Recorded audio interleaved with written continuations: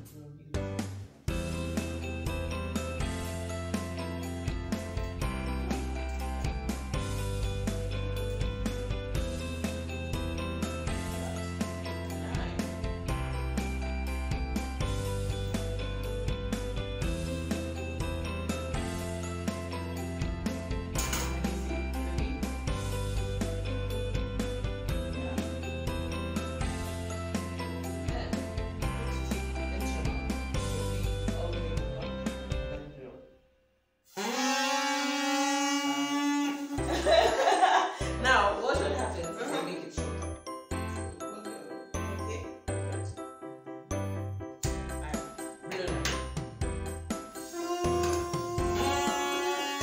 Do I sound different? Yes. Okay, let me make it shorter. Blow it.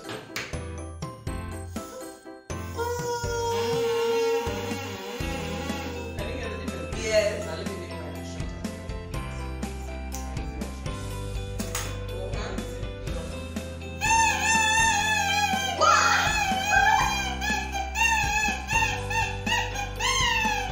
Try it again. Can you get shorter?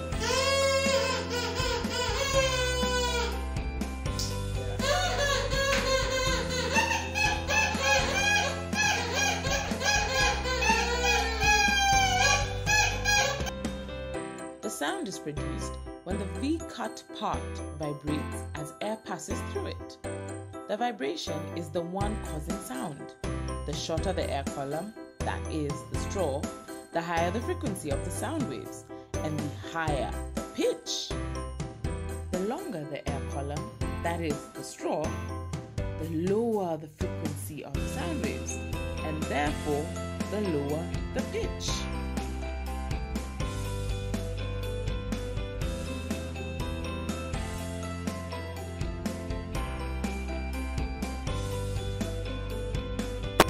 Hey kids, welcome to Funke Science. I'm Professor Teacher. And her sister Nelly Welly. And today we have an interesting experiment for you.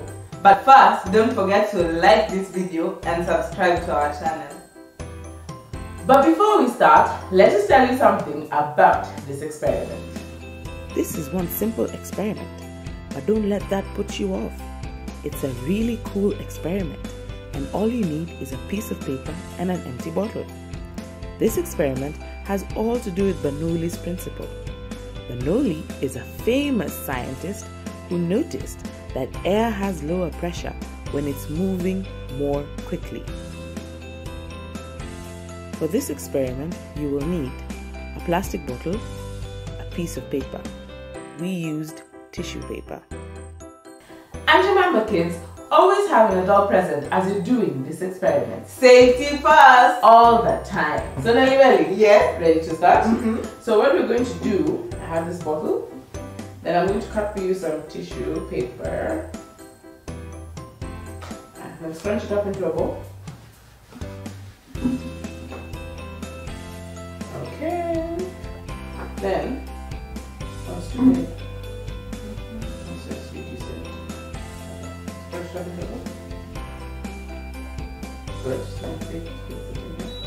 Don't push it all the way in. Oops. So mix it in here. Just at the mouth of the bottle. Then now, try and blow it in. Blow it in. Blow water.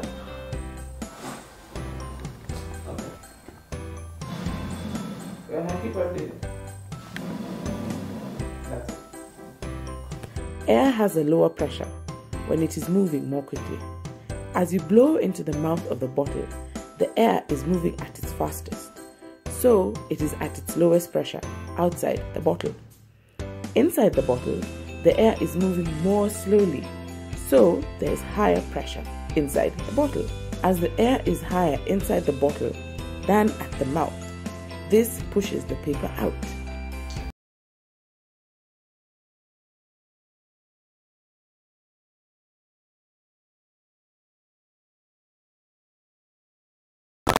Hey kids! Welcome to Funky Science. I'm Professor TJ. And her sister Nelly Welly. And today we have a cool experiment for you. Before we continue, make sure you like this video and subscribe to our channel.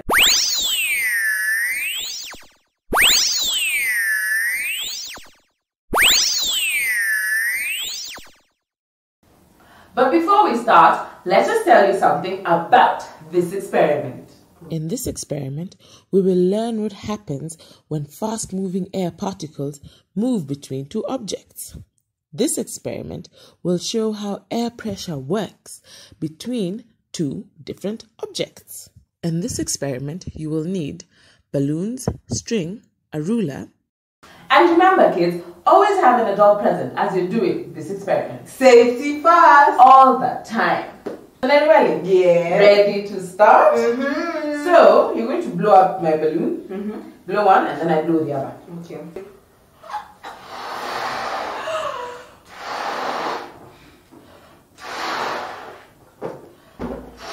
They should be about the same size. Are they the same size? Yours looks bigger. Or are they the same? Can I do this? Okay. You know how to tie it into a knot? Yeah. Okay. This is where it's tough for me. Yay! I've tied it into a knot. Finally. Cool. So then what we're going to do Yes. is, then we're going to take some string, like about the same length, so that the balloons are hanging at the same length. Yep. So that is like the same length. Let me cut from here. Then, oh, this is too long. Looks like it's too long. Okay, let's make it shorter. So I cut, and then there we go. So tie one balloon, then I tie the other one. Okay.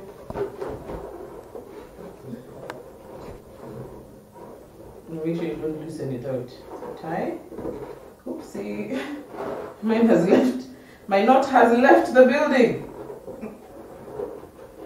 There we go. How are you having better luck than I am? Yes, I am. Oh gosh. Because I'm back. Get on, yeah. Yes. So let's see. Are they the same length? So then, what we'll do, I'll tie one side here, and we must make sure that they're the same length. So I tie on one end of the ruler. You see, on one end of the ruler. Yeah. So then they must hang. And then yours? Type so that they're equal length. Make sure they're make sure they're equal length. There. Higher? Okay.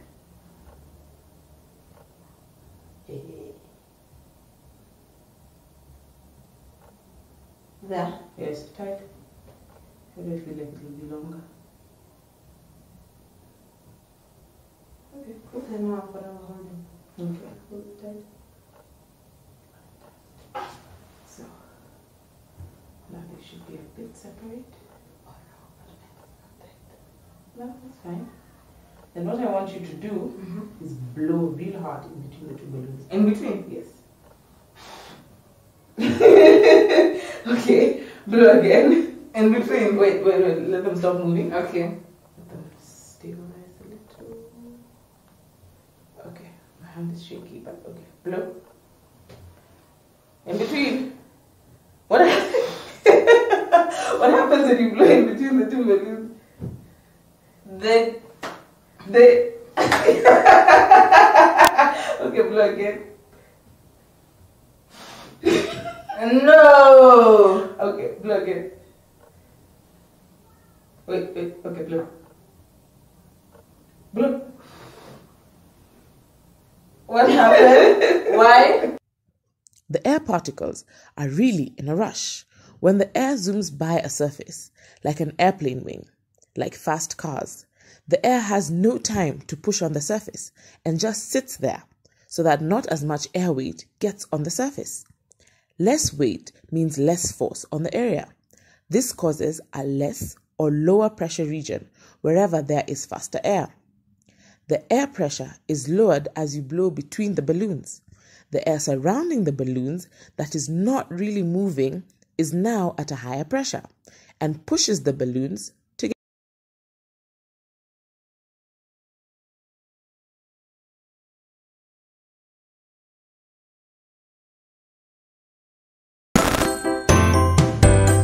Hey kids, welcome to Funky Science. I'm Professor TJ. And her sister Nelly Welly. And today we have an interesting experiment for you. But first, make sure you like and subscribe.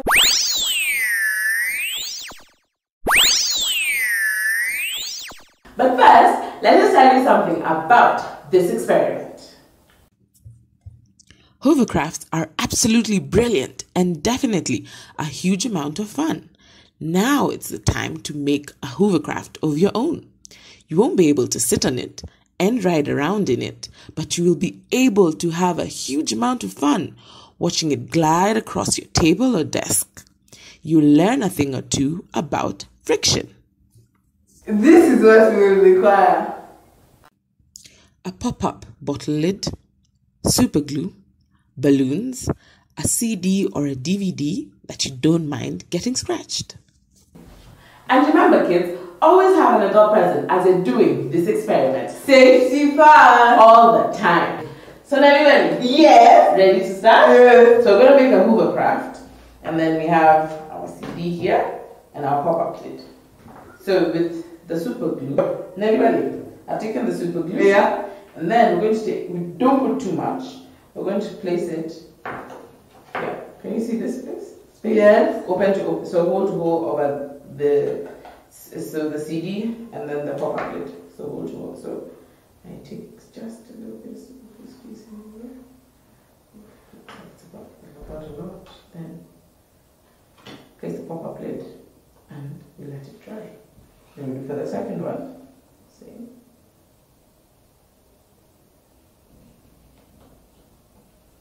Glue and we let it dry. So Nelly Welly, Yeah. the pop-up lid has stuck to our CD. Yeah, stuck perfectly. Perfect. Now, so Nelly Welly, Yes. blow a balloon. Okay. Blow it. Come on, blow it. Blow it. That's big enough. Cool. Thank you. Welcome. Then Yeah. take it over. Put it over the mouth of the pop-up lid and make sure it's closed. Yes. So I've closed it. You see, no air is escaping. Then I'm going to open. Let's open from here in the middle. Okay. So I open the lid just a little. Woo, woo, woo. See our hovercraft. Woo, woo, woo. So now, let's see whose hovercraft will move more than the other. Okay. Ready? Yes. Let's blow our balloons.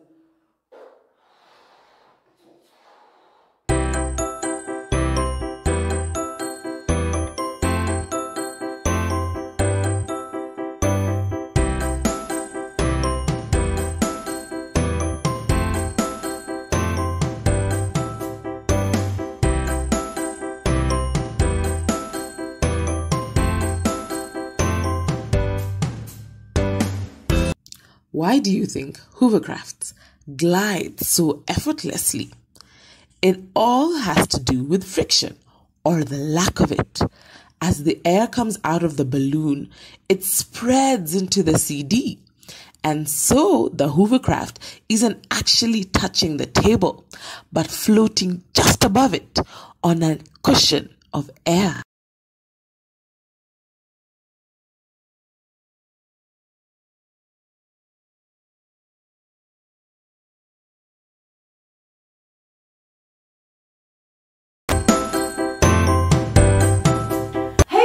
Welcome to Funky Science. I'm Professor TJ. And her sister Nelly Weddy. And today we have a cool experiment for you.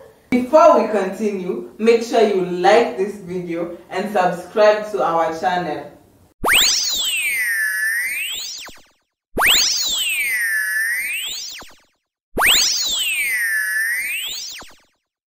But before we start, let me tell you something about this fun experiment. This is an experiment to show air pressure.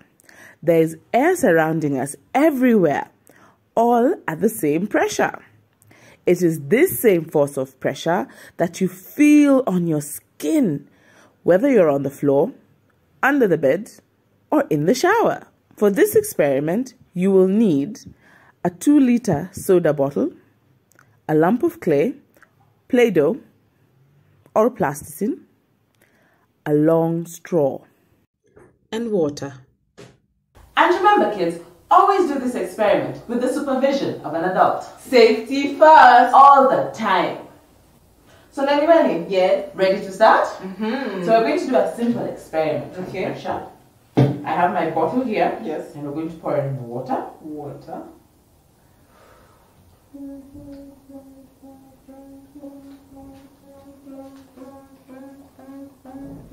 Do you think that's enough water? Yes. Let's see if the straw can reach it. Can the straw reach the water? Yes. Okay. So I'd like you to see my assistant and hold the straw. Yes. Or would you like to do the Play-Doh around the straw? No. In the water? No, it's not going to be in the water.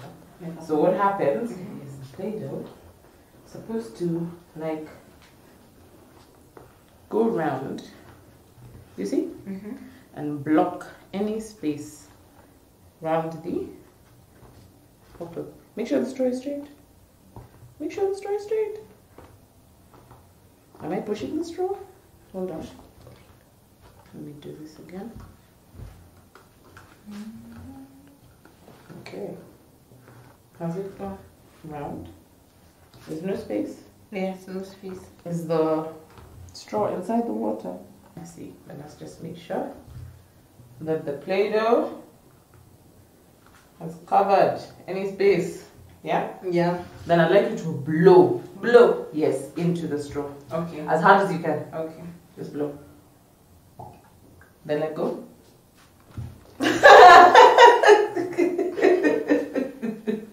As you blow air into the bottle, the air pressure increases. This higher pressure pushes on the water, which gets it forced up and out of the straw. I hope you at home were able to do this experiment like we were. This is all we have for you today. See you next time on Funky Science. Bye!